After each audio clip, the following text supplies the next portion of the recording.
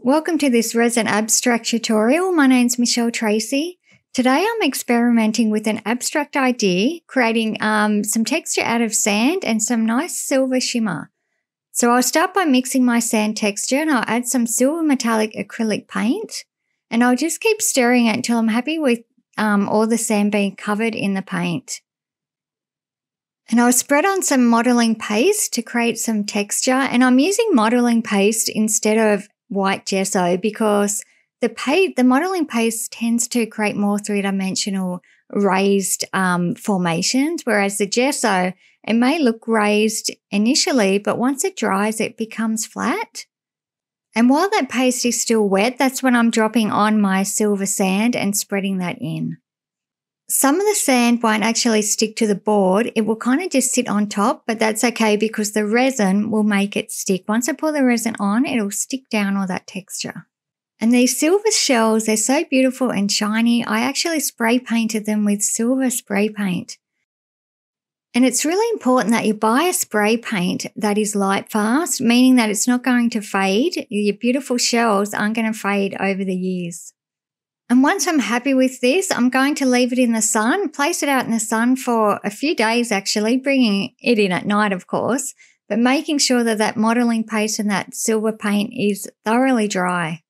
Now that it's dry, I'm mixing my resin and I'm using art resin and I've mixed equal parts and making sure it's very well stirred so that there's none of those lines in it. It's very clear.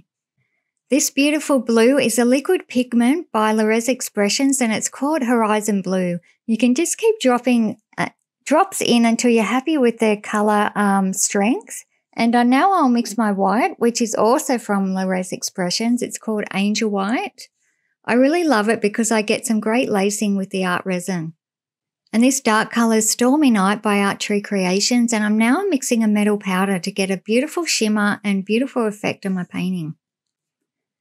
As soon as I've mixed these colours, I'm pouring them right away because I still want them to have a very thin consistency so they'll blend together. They don't need to be thick today because I'm not creating a three-dimensional wave. I'll tilt my board to just spread that colour around. You can just use a heat gun or a hairdryer, but I'm just going to tilt it. It's a small painting. And I love how transparent that is. That's why I chose that Horizon Blue liquid pigment. It's very transparent, meaning that the texture underneath can show through. And now I'm going to drop in some of this Stormy Night colour to contrast with the lighter shade. Now, I'm using the craft stick because I don't want to drop too much on at once. I really want to control how much I put down because it could be just overbearing. And using that same technique to pour the white on and the blowtorch to pop those bubbles now that I've got the initial layer down. And using my heat gun to just move those colours around, blend them into together and also to create some lacing. The heat coming out of that gun is going to help with the lacing. Now I do only have it set to a low fan speed today because I really don't want to push it all over the place. I don't need to move that. It's not like I'm creating a wave where I've got to really push it to a great length. It's only backwards and forwards over the top of each other today, if that's making sense.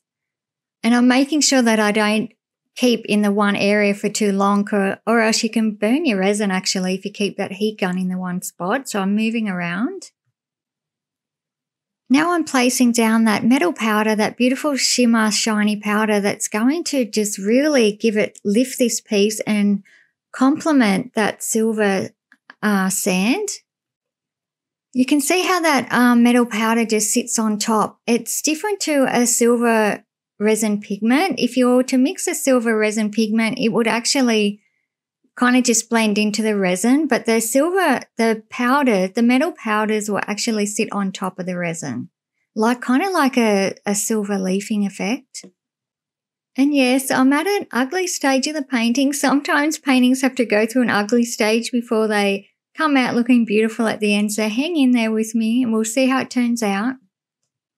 Now this white may look a bit dramatic and too much right now, but in about 10 minutes that lacing will start forming, and once I get that heat onto it, it'll really start to activate the lacing. And I know that it will because I'm using art resin and Angel White together, and I know that they really create some good lacing. Speaking of which, it's really important to use a high quality resin, in my opinion. If you're going to be selling your artwork or you want to keep it long term, it's important to have a resin that has excellent non-yellowing properties. And if you'd like to get my free ebook on what tools and materials I use for my ocean resin art, I'll leave that link in the description. And I'll show you a close-up footage now of the finished piece, and you can see all that texture and how the colours are blended nicely together, and also how that lacing has occurred. See that white? That was a flat white before, and now look at it, it's laced. And I always welcome your questions and your feedback, so please leave them in the comments. My name's Tracey, and thank you so much for watching.